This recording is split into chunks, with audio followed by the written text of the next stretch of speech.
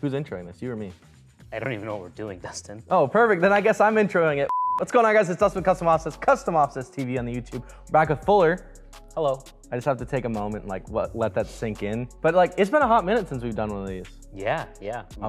A long time. I'm pretty sure I remember how to do it though. Yeah, so we're back in another episode of From the Gallery. In case you forgot, we're gonna rate some gallery ads on a scale of 1 to 10. 1's not so great, 10's pretty awesome, right? Pretty simple stuff there. But today is special. 90s trucks only. Oh baby, yeah. Bringing it back. Yep, so this one is all 90s trucks. The guys took a look, picked 5 of their favorite trucks, and we're gonna rate them. All right. Before we do that, you wanna add your truck to the gallery for a chance to be featured, you can do so, customoffsets.com/ad. We also got a giveaway. You had the t-shirt on, but you put a hoodie on, so yeah. I still have it. Can you see it? It's there. I mean, kind of. Either way, you guys can get entered, customoffsets.com/giveaway. Let's get right into the video. Up first, I know this guy. a truck you probably are familiar with, a 1999 Dodge Ram 1500, Archon Off-Road 2414s, AMP Mud Terrain Attack MTs, and a 35 13.5. And it says a rough country 5-inch, but I don't believe that because I know, he's got a total of 7.5 up front because he's got the 2.5-inch stacked spacer on the front. Pro Comp leaf springs on the rear. Did a whole bunch of powder coat in that sunburst gold. He's got 2-inch spacers all the way around. We did a competition here where we measured who had the most wheel outside of the fender, and Coda blew us all away by a hot minute. This thing's dope. I love this truck. And it is clean. I mean, this is fresh paint, fresh powder, chrome wheels.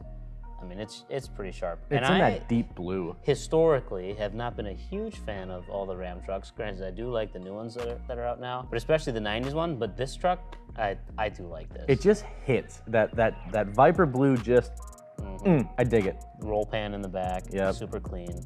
And I forgot the race seats. Yeah. Which is wild, 2 buckets. Not just exterior mods, he's got stuff going on inside too. Wild. Okay, all right, ready? Yeah. 3, 2, 1, 9. I went with 8, and because it's the first truck, and I don't know what else we're gonna come up with.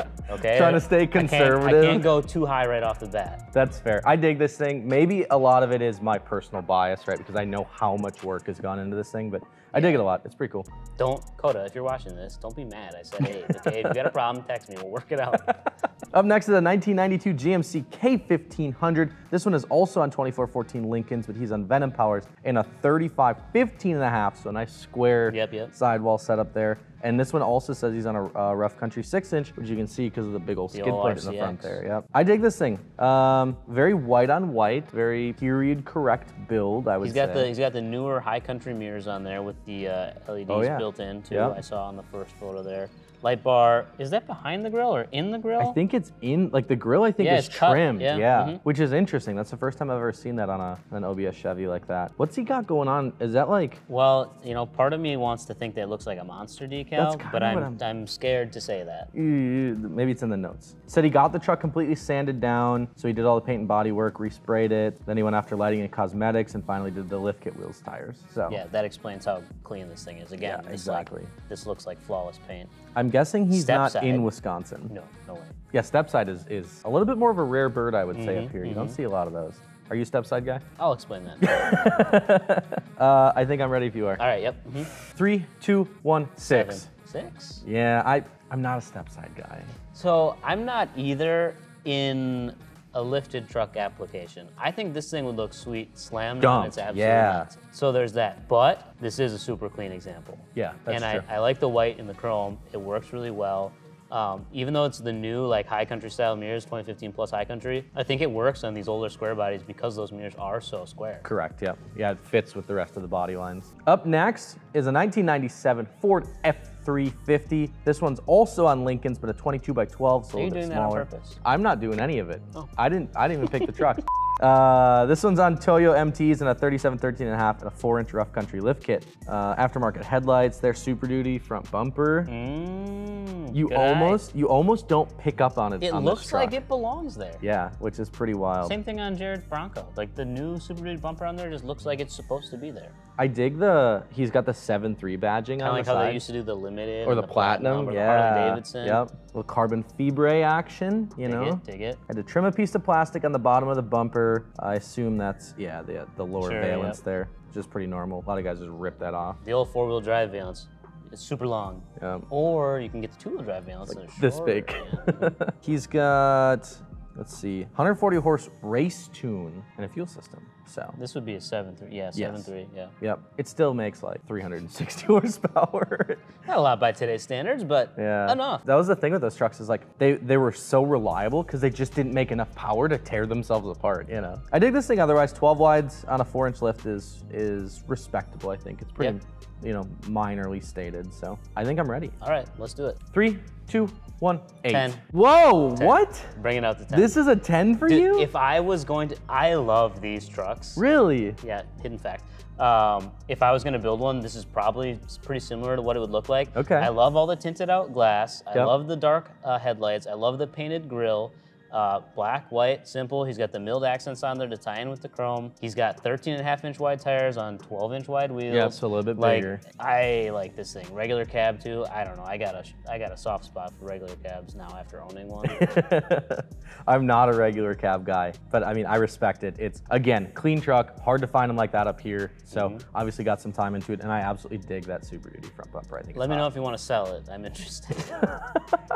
Up next is a 97 Silverado C1500, so two-wheel drive. Yep. Fuel Mavericks and a 20x12, Nitto 420S's, so the precursor to the 420V, of course, and a 4-inch rough country lift on this one as well. Painted to match on the grill, a separation piece thing. What do you call it? I don't know. The split bar, grill bar, split grill bar. I'm not really sure. Either way, that's painted to match. The bumper's painted to match. Mirrors are painted to match. Billet inserts in there. Yep. Love it. Clean, nice, clear headlights. Yep. That makes a huge difference on these old trucks. If you've got yellow, like fogged out headlights, swap out the headlights, and man, it makes a world of difference. Yeah. Another regular cab here. It's interesting because it's lifted, but it doesn't look that big. You know, like it reminds me of a street truck, but it's just popped up a little bit. You know. It's just got some stance to it. You know? Yeah. Polished rear diff cover down in there. You can just kind of see it peeking out. LED taillights. No window tint though. And chrome Mavericks.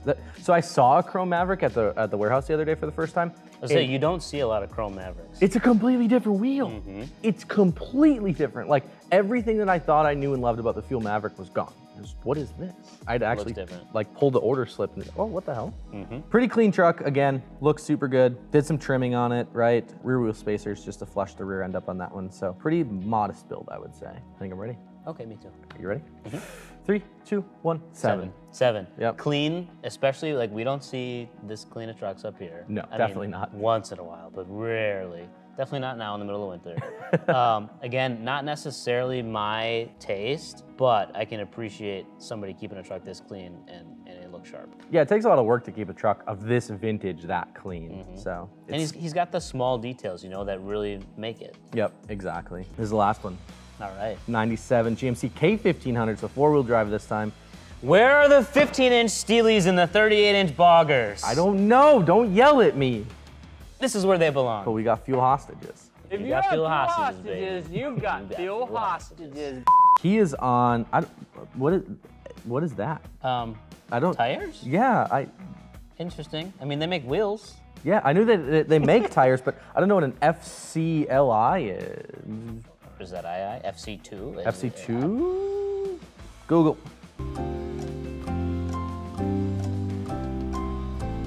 It's the FC2. Those are a 305/55, which is, I have to look because I don't recall. It's a 33.2 by 12. I was gonna say, pretty similar to 33. I knew it was somewhere in there. But he's on a 6-inch rough country lift and a 3-inch body lift. Roll pan, custom steps, bull bar, a 442 style hood, long tube headers. Probably sounds mean. Oh, wow, that's clean on the inside. Yeah, like the frame rail and stuff is all cleaned up in there. He's got some fender liners, which I think those have to be custom made. I don't think you can order fender liners for these trucks. That I cannot confirm. I do not know. Paint to match on the fender flares there. That's a knobby tire. Yeah. Like the sidewall is super. Hello? It's a broken.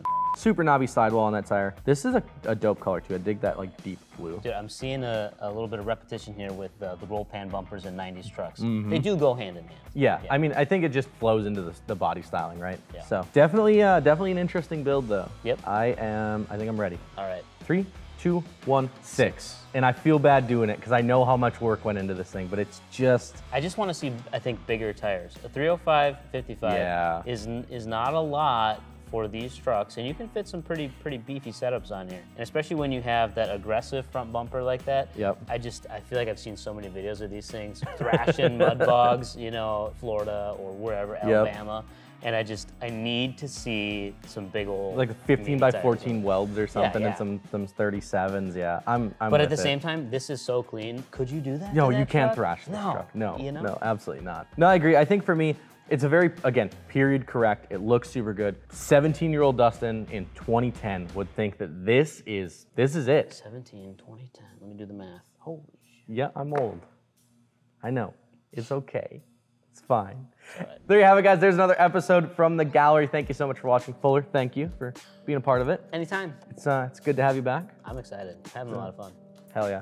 Remember, if you guys want a chance for your truck to be featured, you gotta add it to the gallery, customoffsets.com/ad. John's gonna kill you for doing that. All right, with that, we'll see you in the next one. Peace.